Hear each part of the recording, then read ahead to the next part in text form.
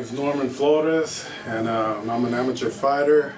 I'm out of United Mixed Martial Arts, and you know, I was referred here, kept hearing great things about the groundwork, and that's one of the things I wanted to improve on, so I came and tried it out, and I really liked it. I've been to a lot of different places. I've been doing MMA 5 years, so I know like what school's good and what are not, and this school I really enjoyed. They had a lot of big guys, which I also enjoyed, and just good instructions.